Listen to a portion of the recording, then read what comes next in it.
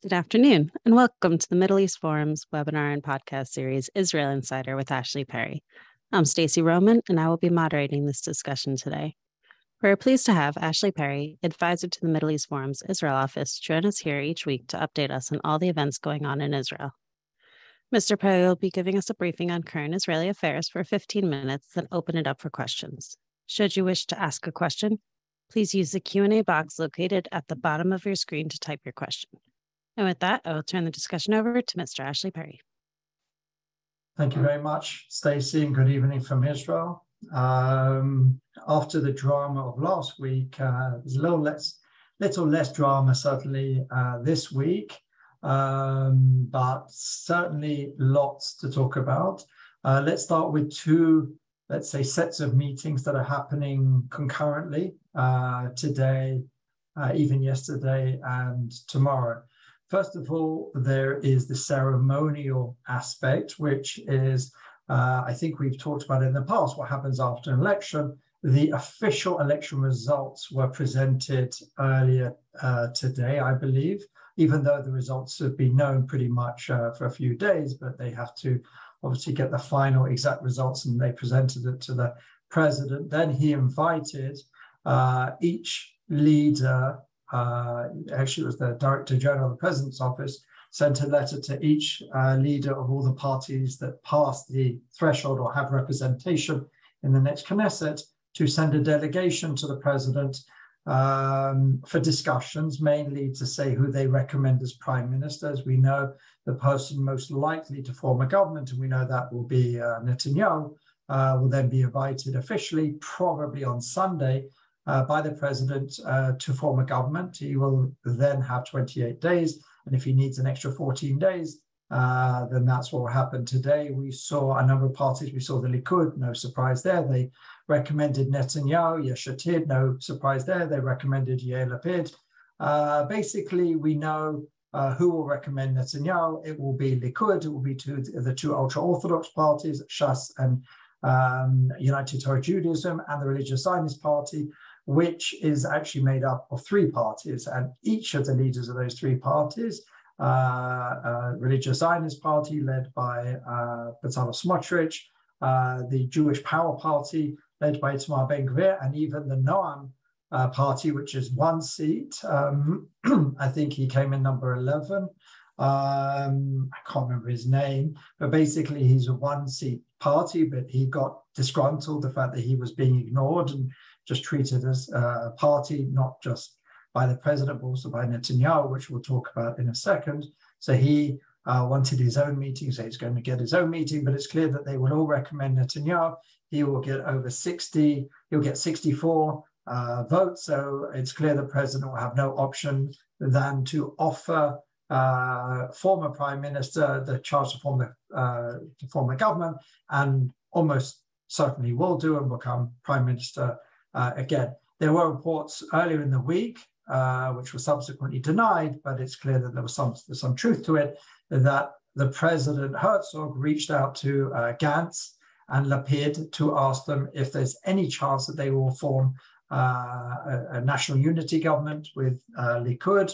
Both sides, all sides denied it, but it is clear from what's going on behind the scenes that perhaps it was worded in a certain way that would allow for denials, but it's clear that there was interest in seeing if there was any possibility that either of those parties would join Netanyahu. Perhaps the idea was to dislodge the Religious Zionist Party, or maybe the Jewish Power segment of the Religious Zionist Party. But at this point, it doesn't seem like any one party as a whole from the current government, the future opposition, will join with Netanyahu. And part of the feelings were laid clear with what was described as a hot mic event that happened within the last hour. Hot mic, for those who don't know, is when people make comments, public figures make comments when they think that no one's listening. They either have microphones on that they thought were turned off. So today in the meeting between Shas and the president, because this president, I think he was the one who set the precedent of having these discussions live on Facebook, on YouTube, open to the public, well, open to the public online, but open to the media. You know, in these discussions, there isn't that much exciting that happens. President Herzog, you know, did ask some of the parties what they thought of some of the hot button issues, where they stood on certain principles, where they saw policies of the next government. Nothing particularly exciting, but there was this one moment after the meeting with Shas where President Herzog was caught talking with the Shas leaders, where he thought that no one was listening, that he started talking about the Temple Mount, and it, you know, it has to be taken very seriously, and that he mentioned your partner is making a lot of people worried around the world, obviously referring to Itamar Ben-Gvir, the leader of the Jewish power section of the Religious Zionist Party. So that caused quite a ruckus, and there was an immediate release from the president's office and then Itamar Ben-Gvir's office. It's a bit of a storm in a teacup. It will die down, but it just shows that even in an era where everything is live, there's still, you know, sometimes more interesting things that go behind the scenes. As I said, that was the sort of ceremonial events the last couple of days. What's more interesting is happening literally a couple of kilometers or miles away from the president's residence in a hotel in central Jerusalem, where incoming prime minister, if you want to call him that, Benjamin Netanyahu, is holding court and meeting with the leaders of all the parties in his bloc. And he met with them all separately. As I said, he met with Smotrich, met with Ben-Gvir, and even the leader of Noam. And he wanted to hear what their demands were, both in terms of ministers, what minister positions they would like, and also policies, and also budgets. That's also extremely important. Now, what's interesting about these negotiations is usually in the past, Netanyahu likes to take as long as possible. He likes these 28 days. I believe almost on every occasion, has he even asked for the 14 days, because as negotiation, the longer they take, the longer they take. You know, people wait to the last minute if they're demanding something, and then the other side is saying no, and they're saying yes. And at some point at the last minute, someone has to come down from a tree, and everyone knows that in essence you have 42 days. So usually these things get signed, sealed, and delivered in the last couple of days. What seems to be unique in this current situation is Netanyahu is very keen to get the government already up and running, even before many of the policy issues have been decided. There's talk of, on Wednesday, I believe it's Wednesday or Tuesday of this week, the new members of Knesset, or the new Knesset, is being sworn in. And there is talk, I think it's very unlikely because of the timetable, but there is talk of trying to also swear the government in at the same time. Obviously, you need to have a vote on the incoming government, and you need to have that 61 plus, or 61 at a minimum, votes to form that government. Netanyahu is very keen to rush it along, because then won't have to go too much into detail on many of the policies. What is most important to note at this point, with all the dire predictions that democracy is going to be lost and they're going to be extreme on this issue and that issue, is at the end of the day, especially in Netanyahu governments, power is very much centralized. Netanyahu tries to ensure that he has as much control over as much as possible.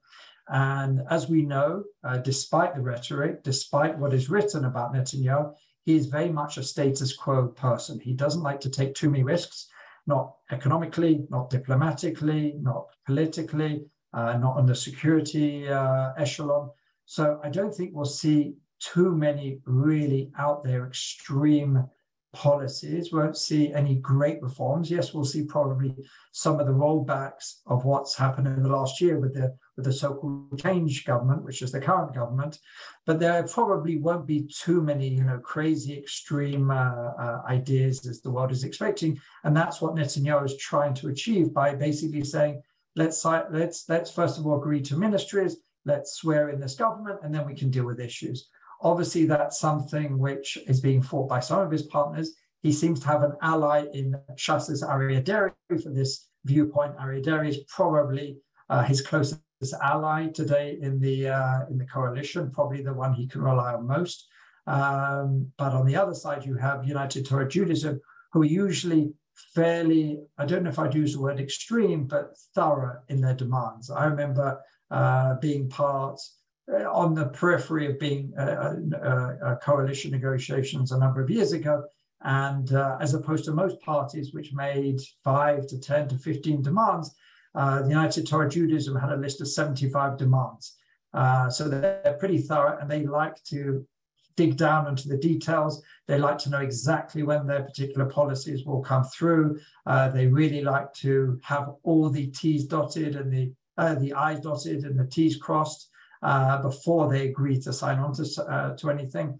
So there could be a bit of a struggle there between these two worldviews, Netanyahu-Deri, which is let's just get this government sworn in, let's get moving, and then we can talk about the policy issues. And on the other side, you have Smotrich, Ben Gvir, and Gafni, and the other leaders of the Ashkenazi ultra-orthodox parties that really want to say, no, there's a lot of issues which are very important to us, which we promised the voters. We need to show that these are in the coalition negotiations, and afterwards we'll have a lot less leverage. And on that, they're particularly correct. So what are some of the, let's say, more interesting or more contentious issues? First of all, the internal security ministry is wanted by Itamar Ben Gvir. That's considered extremely controversial, first of all, because he has a criminal record, but also because he wants to have absolute full control over the police in a way that the Minister of Defense has full control over the IDF. There's already talk that he wants to shut down the anti-corruption unit, Lahab 443, which is famous for investigating figures like Ehud Olmert, Avigdor Lieberman, and currently Benjamin Netanyahu. And this is the rumor that he would then take that budget to fight lawlessness in the Negev, which unfortunately is rearing its ugly head almost every single day. There's reports of murders, shootings, violence in some areas of the Negev. A very contentious issue, which was brought up during the campaign by Smotrich and others, and has now been supported by the ultra-orthodox party, is to change the law of return. The law of return is the law in Israel which allows a Jew to make aliyah, to come to Israel. For many years of the state, there was no real contention there. It was widely considered what was a Jew, and there was no great debate. And then when there was, I think it was in the 70s, they decided to define someone who could make aliyah as anyone who has one Jewish grandparent. So basically third generation. And that's been pretty much the standard ever since. And there are at least 500,000 people in Israel who are not Arabs, who are not Jewish, are considered people of no religion. And that's been a big discussion point and debate in Israeli society for a number of years. Obviously, you have parties like Yisrael Beitenu, Avigdor Lieberman, who actually even talked in the election of doing an emergency great-grandfather clause, basically allowing someone fourth generation to be able to make aliyah, especially from the Ukraine and Russia in emergency situations. Well, Bezalel Smotrich put in his campaign manifesto that he would like to close the grandparent clause and make it just someone who has one Jewish parent. Well, this has caused obviously a lot of consternation in the diaspora, and you can imagine Avigdor Lieberman reacted very, very strongly and vociferously to it. But this is something which is supported by the ultra-orthodox parties. So when you have at least 3 out of the 4 parties pushing for it, Netanyahu is certainly going to be under a lot of pressure on that side. On the other side, he's going to be under a lot of pressure from world Jewry about it, Jewish leaders around the world. Probably, as most things, I can't imagine it will be done on day 1, maybe not even day 2, maybe not at all. Probably it's something that will be under discussion. Maybe they'll find a compromise solution. But again, playing into that whole concept of Netanyahu, who really doesn't like to take big risks and likes to remain as much as possible within the status quo, perhaps could veto that in some way with a promise of looking into it. Perhaps there'll be a committee created. That's one of his favorite tactics to really push an issue down the road, is to create a committee, knowing that will take months, maybe even longer. And even then it will, it will be off the table for a little bit and the public forum, et cetera, et cetera. Probably the most contentious clause, which is being debated at the moment, which seems to have support pretty much across the incoming government is what's called the override clause. For those who are following Israel's legal establishment, judicial establishment, know that Israel has one of the most activist legal establishments in the world, where the Supreme Court has taken on itself powers that it isn't necessarily given. Israel, as we know, does not have a written constitution, unlike many other places in the world. So they have these quasi-constitutional laws called basic laws. And in the 90s, Aaron Barak, who basically became the Supreme Court justice, assumed certain powers for the Supreme Court to act on cases that weren't necessarily under their, I wouldn't say under their jurisdiction, but they hadn't been called upon to deal with. Obviously, America's Supreme Court, if I understand it correctly, will look at cases that by those who are directly related to the issues. Here in Israel, you don't need to be directly related to the issues to bring something before the Supreme Court, and they can decide that laws are unconstitutional on basic laws which are being created. But the Supreme Court was never really given that power, but it assumed that power, and that has become the tradition ever since. Well, there's been a lot of discussion, especially on the right, which feels that the makeup of the Supreme Court has been overly against them, and many of the laws that they would like to pass have been overruled, or they've been told to go back and re-litigate, re-legislate them. And this has become a big bugbear on the right. They would like to have an override clause. If the Supreme Court decides a law is unconstitutional, they would like to be able to have some way of overriding it.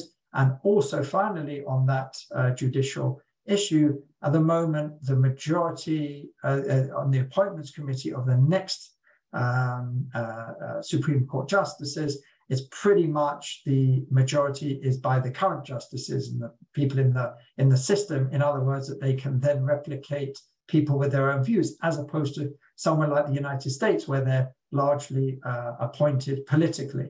So Israel would like to, at least I should say, many of the people in the incoming government, especially in the religious Zionist party, but also in the Ultra-orthodox, and even many members of the Likud, would like to have a bit more balance towards the political, the public representatives, to be able to choose the people who sit on the Supreme Court bench. That is something which the left and the center, the current government, have latched onto as something which they claim is going to ruin Israeli democracy, et cetera, and that's probably become the most contentious issue, perhaps coming up to the elections. Finally, the number of ministers, again, always we have a big discussion about that. There are most are proponents of small governments because they say larger governments are waste, but at the end of the day, in our proportional representative system with coalition governments, you need to satisfy all the parties, and each one will have the demands of ministries, of budgets. So it sounds like there's going to be around 30 ministers, they say. Don't forget, this government at this point in time, although they are seeking some breakaway members from the future opposition, will be 64. So to have 30 ministers, perhaps even some deputy ministers, will mean, over half of the members of Knesset will then be ministers. Perhaps they'll give up their position in the Knesset and the so-called Norwegian law and bring many other people to populate the committees, which you need to do to have a functioning Knesset. Finally, it seems like Netanyahu has, as always, some problems in the Likud, because while he's promising his partners in the coalition, or they are, let's say, they're making demands, he also has demands from within the party. There's quite a lot of people to satisfy.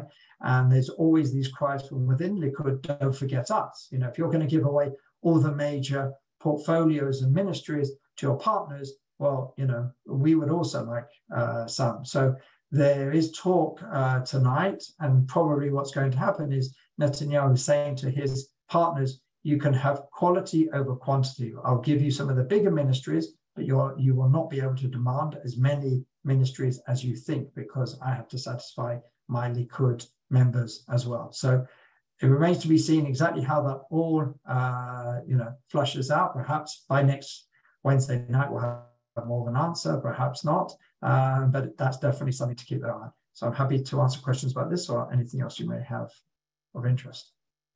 All right, thank you so much. Carrie Hillebrand asks, can you speculate as to what concessions and goodies that UTJ and Shast will demand? Well, it's not really speculation because they pretty much demand the same things again and again. They demand budgets for their schools, for their yeshivot, places of higher learning. They, in the last government, Finance Minister Lieberman basically offered those schools outside of the state system. It's quite a complicated thing. There are state ultra-orthodox schools and non-state ultra-orthodox schools which don't get funding, but he offered those schools that don't get funding that if they will teach basic subjects like English or maths, they will be fully funded. And one of the Hasidic groups accepted it, but then under pressure, they basically reneged on that. Netanyahu promised the ultra-orthodox parties that he will fund their whole school system regardless of whether they teach any basic subjects, no minimum standards, in non-religious subjects, and they will be fully funded. There's talk even of funding education from 0 to 3, obviously. That's something which the ultra-Orthodox community would enjoy, having on average more children than others. They will demand something to be done on the hot button issue, which comes up every now and again, of enlistment, because historically the ultra-Orthodox community have not gone to the army, but there's nothing. The High Court has struck that down as unconstitutional and unfair. That's one of the reasons why they will support the override clause. They will also demand an overturning of what they call the tax on soft drinks, which were taxed in the current government to try and lower obesity. Also on single-use plastic is taxed currently, and the ultra-Orthodox community felt both of these things were specifically a tax on them. It was specifically meant for them, whereas the single-use plastic was one introduced by the environment minister because of environmental issues, but they will seek to overturn those two, and I'm sure that will be done pretty soon. There were other minor reforms which they'll seek to overturn, but basically it's making sure that they get budgets, making sure that they have power within the religious institutions, which was weakened slightly under current religious affairs minister Matan Kahana, who populated some of the religious councils in certain cities and towns around the country, more religious Zionist members as opposed to Haredi, ultra-Orthodox, and on the issue of kashrut, what can be considered a kosher restaurant.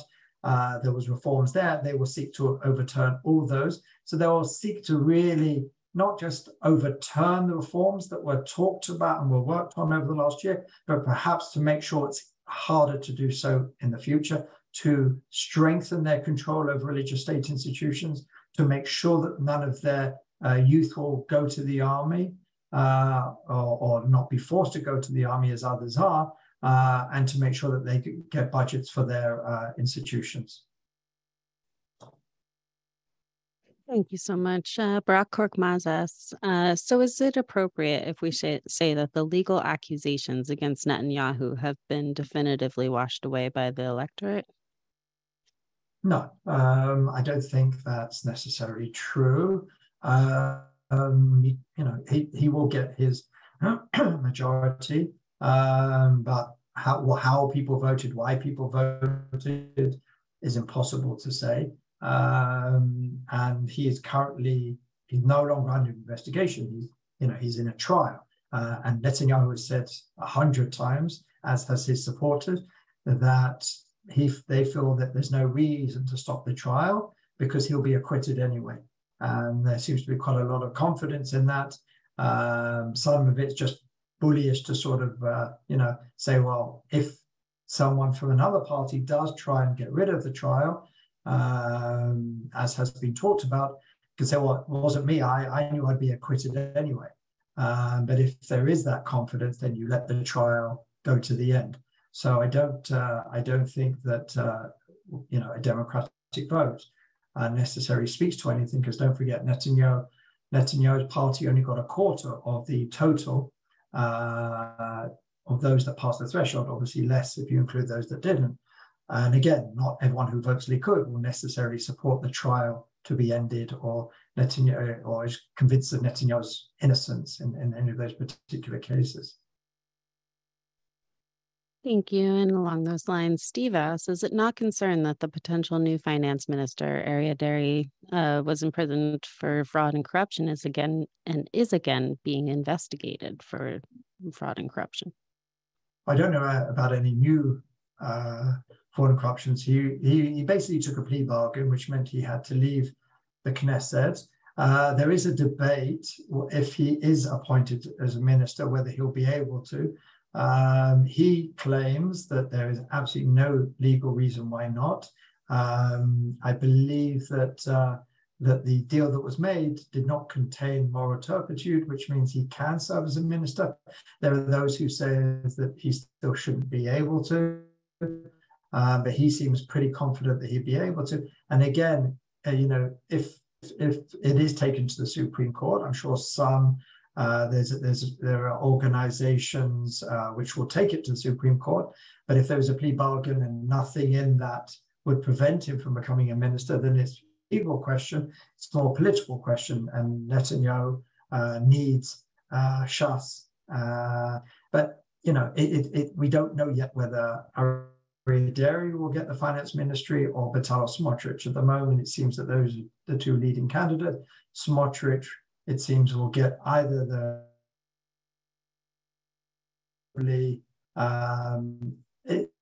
it's unclear exactly who is the front runner there. Don't forget Smotrich. Smotrich is the leader of the biggest party after Likud in the coalition, so he certainly has a lot of leverage. But it's unclear who will win out and what Smotrich wants more, if he wants the defense or finance, and he's playing one to make sure he gets the other. So we'll see those. We'll see exactly how that plays out in the next couple of days. Thank you. Larry Greenberg asks, is there any chance of Israel Beitenu joining with Likud's bloc to make the government a wall-to-wall right-wing coalition? Any defections from Gantz's party to enhance the coalition? Well,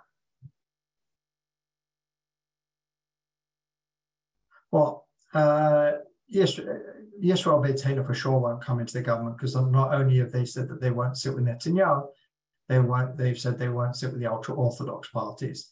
So there's, I think, zero chance that Yisrael Beitenu will join. I think probably that's unlikely, because they've had an opportunity before and they haven't taken it. I think the best chance is within Gantz's party. We've talked in the past about Zev Elkin, Sharon Cheskel. I think that's probably the most likely, that there'll be 2, 3, or 4 defections from within Gantz's party, but I don't see Gantz as a whole joining the government. I think the government will be sworn in with 64, and unless they think there's a good chance before the swearing in, that's probably what they'll start at, because also it'll be much harder to bring someone in later, because all the major ministries will already be full up, and you would have to offer any people who moved across something significant to do so. Thank you. And in our last minute here, can you just talk about which rollbacks you think Netanyahu will implement first for the ones the coalition government had? In which area? Any of the ones that he would first tackle, I guess, any of the change government's initiatives that I he'd think like at to the change. end of the day, there weren't so many major, apart from religion and state, and as I said, the so-called tax on soft drinks and single-use plastic, those will be gone very, very quickly. And I think the religion and state ones will be dealt with pretty quickly. And as I said, I don't think we'll see massive, massive changes, especially not immediately, because Netanyahu is very much about stability. He wants to have this functioning government for a couple of years. And one can imagine whatever major steps he takes, he'll get pushback whether it's from within the government, whether it's from across the opposition, or from leaders across the world, and from Jewish leaders across the world who are already on the phone to him, both who are, I don't know if you'd use the word warning, but certainly, putting out their nervousness about some of the things that were said during the election, some of the people who may be in the government. So I think Netanyahu would want to sort of calm everything and show the world that there's a calm, functioning, moderate, quote unquote, government.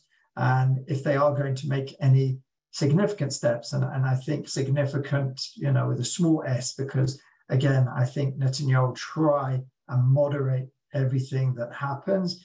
I think if there are any steps, they won't be as big as some of the coalition allies would like, and they certainly won't be as immediate as some of the coalition allies would want.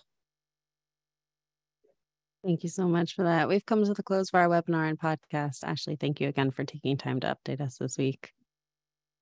For our viewers and listeners, please join us Friday at 1 p.m. Eastern for a webinar with Sam Westrop and Benjamin Baird discussing Western Islamists Turn Right. Thank you all for joining us, and I hope you have a wonderful day.